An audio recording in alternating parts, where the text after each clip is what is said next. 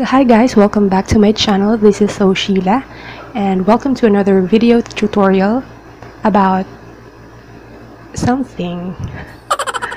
Yeah.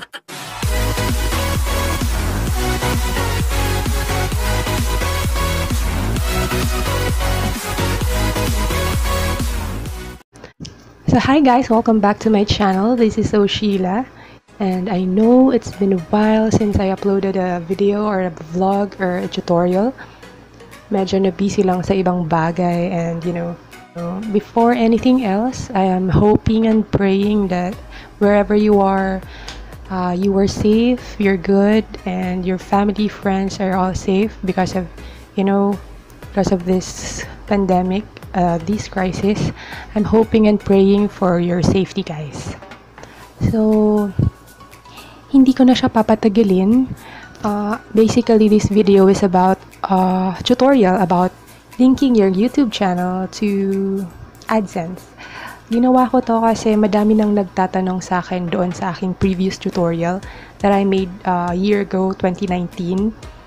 At ngayon ko lang din napansin na hindi na pala gumagana yung process na yon.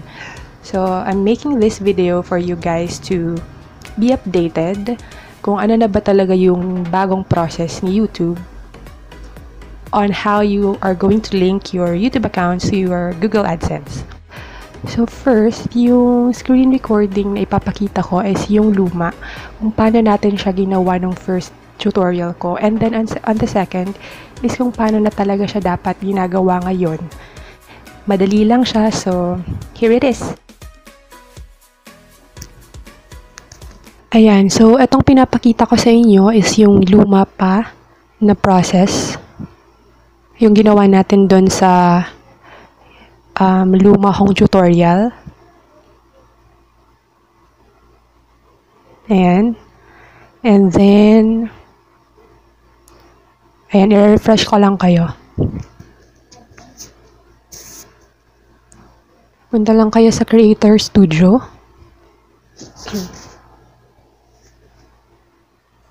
And then channel.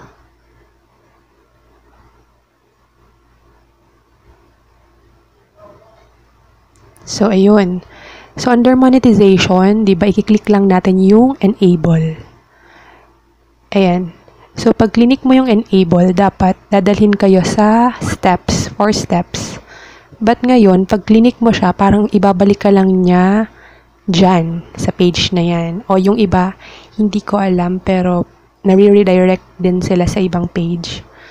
So, hindi mo na talaga masusundan yung luma kong tutorial and walang papupuntahan yon. So, yun, pinakita ko lang sa inyo. Ayan, ulitin natin. Pag click mo yung enable,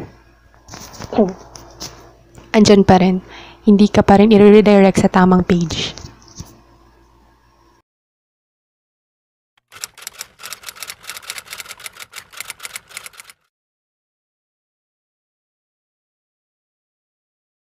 So, open your browsers, pwedeng Google Chrome, and then go to youtube.com. Ayan. And then go to Analytics. Kung makikita nyo yung luma pa rin tong page, ayan. Yung lumang itsura ng Creator Studio. So, go to Analytics. Medyo mabagal. Pasensya na po. Ayan.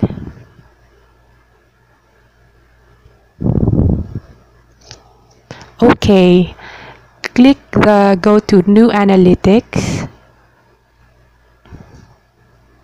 Ayan. Kung makikita nyo yung dati pa rin. So, you just have to switch to the to the desktop site or version. There. Para ma-redirect kayo dun sa bagong YouTube Studio.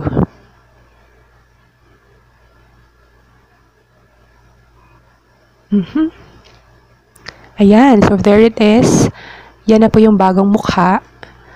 Yan na dapat yung makikita nyo sa inyong mga screens. Okay. So, hanapan nyo lang yung $sign, which stands for monetization tab. Ayan. Just click it. Okay, and then click nyo lang yung notify me when I'm eligible. So, yun lang. Ino-notify na lang kayo ni YouTube once na-reach nyo na yung requirement na hinihingi niya. So, napakadali, di ba?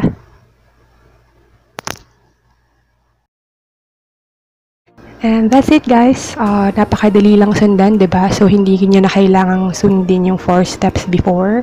Kailangan nyo na lang i-click yung button na iyon and then make sure na makuha nyo yung 1,000 subscribers and 4,000 watch hours na nire-require ni YouTube para kayo ay maisali nila sa kanilang monetization program. So, para mas maintindihan nyo yung 1,000 subscribers and 4,000 watch hours, I also have a video about that and you can check my YouTube channel. Ilalagay ko rin siya dito mamaya. So, kung saan dyan, ilalagay ko siya dyan para makita nyo din, para mas maliwanag sa inyo kung ano ba talaga yung requirement na yun, YouTube. So, yun lang po guys. I hope this helps you. I hope na may naitulong ang video na to sa inyo. And, yeah. See you on my next video tutorial. This is Oshila. Bye. Thank you.